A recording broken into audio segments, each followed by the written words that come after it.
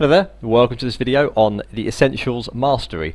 This video goes hand in hand with an article I wrote, link screen description, and I'm just going to give you in this video some technical exercises to highlight and demonstrate the content of that article for your benefit. Now, the most common problem people have is what to learn and when. So no matter what path you're taking, what I'm talking about in this video will apply to you. I usually break this down into 3 paths, each path being able to be broken down even further, but the main 3 areas are concert pianist, what I would call a jazz pianist, and a composer. Now, the composer, the world is just endless. You can do what you want in that, but you still have to. You still can't escape the content of this video. Jazz, you can't escape the content of this video. Whether you want to be a cruise ship entertainer or really play in a touring jazz band, improvising around, or if you want to become a concert pianist and play concerts in great halls of Rachmaninoff and Liszt and Beethoven, you can't escape what I'm talking about in this video, no matter your level. Many of the experts forget this basic stuff, which is considered basic. You need to respect the foundations of music and never forget them. In the article I talk about beginner's mind, the idea that the expert's mind always thinks that there's not much more to learn, that everything's been done before. There's that sense of ego and almost self-righteousness in a way, which is tragic. And in a beginner's mind, there are many possibilities. You think, well, like, there's so many things to do, so many things to keep learning and practice. It's important to maintain the beginner's mind, no matter your experience. So if you are actually a beginner with not a lot of experience, don't worry. I have some experience, and I still consider myself a beginner, and I always will. It's very important that you do the same, to remember these foundational ideas. Music is built from these things. Now, the basic sequence is this, which I'm going to give you, and then I'm going to tell you how that can help you, and I'm going to give you some examples. So we're going to dive right into it now. The chromatic scale is the building block of our music, the Western music. Some world music is based on other things, but let's talk about, you know, what 99% of you are going to play 99% of the time. Your chromatic scale is what gives you the major scale. The major scales give you the major triads and the minor triads and every other chord that you will ever play. Those things you can then practice in many different ways. Many mental things and many physical things. The mental things are things like patience, internal piano, timing. Physical things can be, you can practice things like dexterity, hand independence, precision, endurance, many things that I've mentioned in the article which come to my mind. So just because they are considered basic, they're actually always available for you to practice and enhance your technique physically and mentally, both at and away from the piano, especially on the internal piano. So this video really does cover everything for anybody and any music that you'll ever play ever, no matter your level. So do really understand that. So again, everything comes from that, what I call 12-note block. That is, you can start on any note. Let's just pick a F sharp, and if you count 12 notes, you're back to where you started, and that happens on any note. Because C in music theory doesn't have any sharps or flats, and it has white notes, which is a horrible word for me to hear, but for those of you who are beginners, I have to bend to your beginner understanding and your desire to play on the white notes. I'll call C the demonstration key because everyone's familiar with it. It's useless to play in E flat if you don't know A flat yet. So the idea is that the key of C, which I'll call the demonstration key, doesn't have any sharps or flats, and that's the 12-note block, C to B, and that's what you need to see, excuse the pun, in your mind on your internal piano. If I were a guitarist, I'd be saying something else, but I'm sure there is something that you can do with the fretboard on a guitar as well. If anyone knows, then do comment. Of course, there are 6 strings, but I'm not aware of any patterns on the guitar. I think the frets have dots in them, though, sometimes. Perhaps a guitarist could confirm that. And then from that chromatic scale, which itself can be used for various exercises, we get the template for the major scale. The major scale means you take, and the template means you start on any note. So let's start on D, and we follow the whole step, whole, half, whole, half, and that gives you the D major scale. Your job is to master all 12 of those major scales before anything else, and there are many different ways that you can do that. I have a video on it. All the videos and articles I talk about are in the description below or on the screen, if you can see those. So the major scale of it doesn't mean play them really quickly with two hands like Liszt in ridiculous speeds. It's not about that. It's about just, even with your little finger, being able to play even slowly every major scale. Let's jump up to B flat. It's just about knowing where the notes are, seeing the scale with your eyes, and then your body will follow that. And don't worry about fingering, because your fingers will naturally find their own way. There are better fingerings which apply to most people, but everyone's hand is different. So you have the chromatic, which gives you the major scales. From the major scales there are two chords which we can call primary chords, triads, because there are three notes, and to those two triads, major and minor, we add any other notes we want to create more complex chords. But no matter how complex that chord becomes, it's always a note or a number based on, for example in the key of C, the major scale. Now if you're playing regular music, you'll only ever go up to 7. If you're interested in jazz and you want the more complicated sounds, I'm not going to make this video too complicated, but regularly you'll play chords which are within the 7th, within the major 7th. So you'll play 6th, dominant 7ths, major 7ths with the minor, and maybe one or two others. But if you're interested in the jazz route, then you have to use the 9, which is still a number from the major scale, 11, which is still a number from the major scale, and 13, which is still a number from the major scale. So if you know your major scales, all the jazz stuff, as complex as it can be, will become very easy, just because you know the major scales, and you'll have to put 2 of the 12 note blocks together to give you 2 octaves. But they're exactly the same thing, of course. You just put them together like Lego bricks. So the major triad is based on the 1, the 3 and the 5 of the major scale. The minor is when you drop the 3rd. Try to create an emotional connection with every chord that you play. So a major scale is very happy and simple and a bit boring and a bit bland. It's like flour. It's just flour and eggs, very simple, you know. Minor, a little bit more sad, a bit more serious. And to those two triads, which you must master in all 12 keys, I'll give you a little example in a moment, exercise, you add both the major 7th, which is the 7th of the major scale. I mean, I'm saying it, major 7, 7 of the major scale, which is a B in the key of C, and the dominant 7, you normally just say the number 7, 7, C7, and it implies not major 7, but dominant 7, which is a flat major 7. And you want to master those chords in all 12 keys. I'll give you an exercise in a moment. And then the major 7 and the dominant 7 with the minor triad. C minor, major 7, and C minor 7, C minor dominant 7, but you don't need to say dominant. So you've got your major and your minor triad, and then to those you add anything else that you want. The beginning one is 7, dominant 7, minor major 7, minor 7. Okay, so let's just give you an example of that, and to that you could add other notes, and that's beyond the scope of this video, but I of course have videos and articles for that. If you're interested, just ask or have a look in my video list.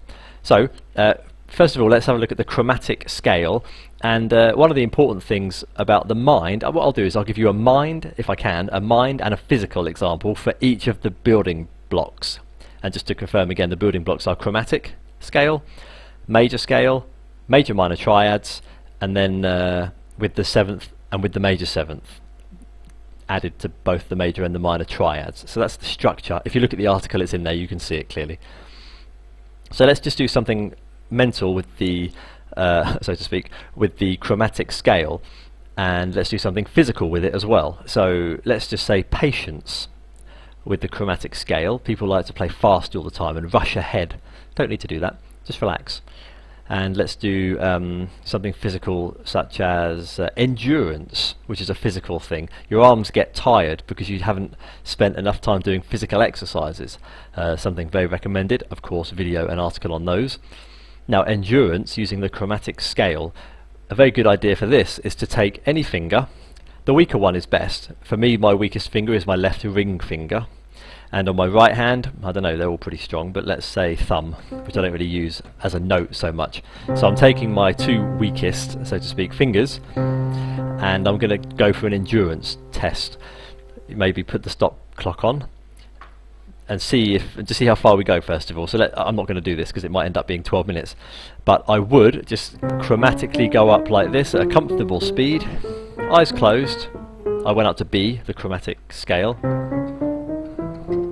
And on this one I'm just keeping a steady touch, steady speed. I'm not really counting how many times I go up and down because there would be a stop clock.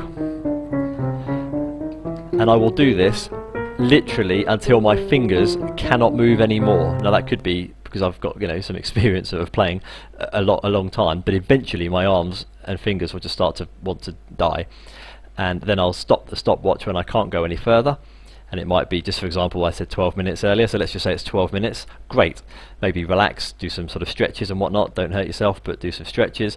And maybe the next day, do some other stuff, blah, blah, blah, play around, do some other exercises. And then the next day, or every other day, do that same exercise and see if you can extend your endurance. Because endurance is very important. Many pianists get very tired. You can see, if you watch the classical piano concerts, you can see the sweat dripping from their faces.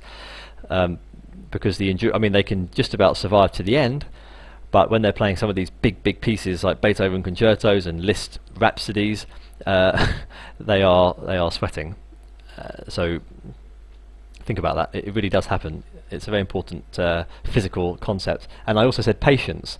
Well, that's a good thing. You could do that very slowly. I mean, this actually is a patience thing. I actually selected a physical and a mental one which go together quite well, patience and physical. You may get really bored of this, but just get over it. That's all I can say. Stop being impatient. Now let's just take something with the major scales. So you must know all your 12 major scales. I have a video on enhancing the major scale and reinforcing it. So I'm going to take the major scale of, well, I pick one F with one B flat. Now let's do something physical such as precision. So what I might do is close my eyes, and let's do something mental, which could be, can't think of anything. What could I do for this one? Internal piano, internalization. That could be quite useful. So although I'm at the piano, I'm still closing my eyes. So so there we are. Again, they go together quite well actually. I'm having to activate my internal piano by closing my eyes. I'll go down here, and I'm going to do precision, and I'm going to use, just for example, the two index fingers, and I'm just going to do maybe, well, for my example, I'll just do twice, but you might do 20 at a very comfortable speed. I have a video on which I call Finding Your Natural Limit. It basically means play a musical phrase or do a technical exercise at the naturalist, at the horrible word, at the most natural speed possible for you, and then after repeating it enough times, it will become easier. Then increase the speed by 10 or 20 beats per minute and repeat it. This can happen over days and weeks, and eventually, and quicker than you imagine, you will be increasing the speed maybe from 100 beats per minute, and you'll be able to do it at 160, 180, surprisingly quickly. I surprised myself when I realised that many years ago. So key of F, index fingers, precision, eyes closed, internal piano. So I close my eyes, and I can see the major scale of F in my mind. And now this is a case of precision. So what I might do to make it a bit more difficult to be precise is to go up and down each note as I go up, meaning F, G, F, G, A, G, A, B flat, A, B flat, C. I'm going up like this. How would I do that going down? Like this. So that's forcing me to be precise using one finger. So I may do it with my middle finger this time, and I'll change the key to B flat. Eyes closed. I confuse myself when I speak.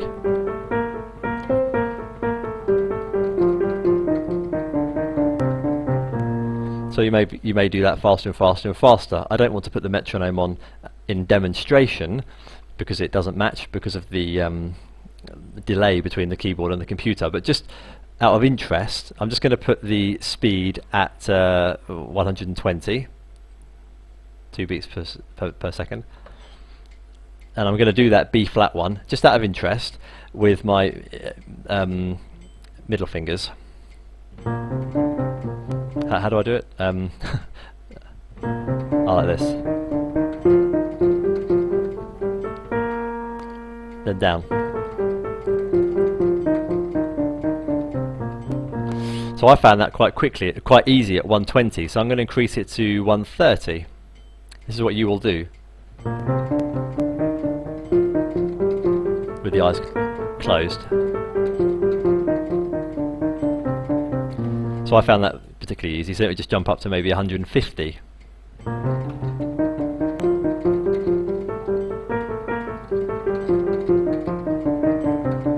So I found that quite easy. So I'm going to put, I would push up the speed more and more. I could probably do that maybe 200 quite accurately. Of course, that's because I've done it for years. But the idea is that if you push it up in that way, you'll be surprised at your progress. So that's an example of mixing precision with the internal piano, because I'm seeing that major scale of F on my internal piano, so I don't miss a note. A nice sentence for you to remember is: the fingers can do what the mind can imagine them doing, and the fingers cannot do what the mind cannot imagine them doing away from the piano. So do realize that a lot of your piano playing begins in the mind. Sense of rhythm comes from the mind, timing from the mind, patience from the mind, internal piano from the mind. Only a few things come in from the body only and require physical practice, such as precision, endurance, dexterity. These things do require you to be at the piano, but a lot of actual piano playing itself, the musical side, does come from inside. So let's do something with the chords now. You may have heard of the circle of fourths. Sometimes people don't know what that is. It's not anything that you really do musically. It's something which just kind of exists, and it's a very nice pattern that has been chosen by the songwriters of now and yesteryear, where they simply go up in fourths: C up to F, F up to B flat, B flat up to E flat, etc. And it's quite a nice pattern to follow. You could also do it in the circle of fifths. You can even create your own and go up in thirds and major sevenths. You can go around how you want. But the circle of fourths and fifths, which is basically the same thing in opposite directions, meaning C up to G is a fifth, but C down to G is a fourth. So the opposite, C to G is a fifth, G to C is a fourth. So they're kind of mirrors of each other. F to C is a fifth, but C to F is a fourth. So you're doing the circle of fourths one way, circle of fifths the other, but it's the same letters in order. And one of them gives you, if you go up in the circle of fourths, you get an extra flat. So C to F gives you one flat. Go up from the F a fourth to B flat, you get 2 flats, which is B flat and E flat. Go up a fourth in B flat to E flat, you get 3 flats, which is E flat, A flat and B flat. And you go up a fourth in E flat to A flat, you get 4 flats, etc. And if you go up in the fifths, around the circle of fifths, you get sharps. C is nothing, G is 1 sharp, which is the F. Up a fifth to D, that gives you 2 sharps, which is the F sharp and the C sharp. Go up a fifth in D to A and you get 3 sharps, A to E 4 sharps, etc.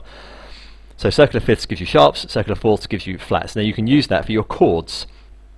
So let's just do something like dexterity. Without the pedal, doing the major triads. Maybe do 4 of major, 4 minor. Up a fourth to F. Minor. B flat. Minor. Etc, etc. And then you may do that with the major sevenths, but you may do it just maybe twice. So let's do it in the circle of fifths using major sevenths, but only twice this time. G, D, A, E, B. So because I know these shapes so well, because I know the major scales, it's very easy to jump between them with without almost any hesitation. Do that yourself by lowering the speed, finding your natural limit and pushing it, even if it's a really slow thing like this. Down to G, Just keep doing it and you'll get it. Up to D, and you'll get it. So that's a nice little idea to do there. The main point of this video really was not for me to just show what I can do, but to give you the freedom and the awareness of the fact that you can do so many things with the chromatic scale. From that, the major scale, all 12. From that, the major and minor triad, you're all 12, well, all 24. And then with the major 7th and the dominant 7th. And from that, you can practice so many other things. You don't need to buy all these exercise books and all that, because you can create your own. Another one I used to do for a very long time was to play the chromatic scale with 2 fingers, for example, like this, C to C sharp, and then repeat that pattern. But using all finger combinations on both hands. So I might do it with my left hand, I don't know, middle finger and index finger.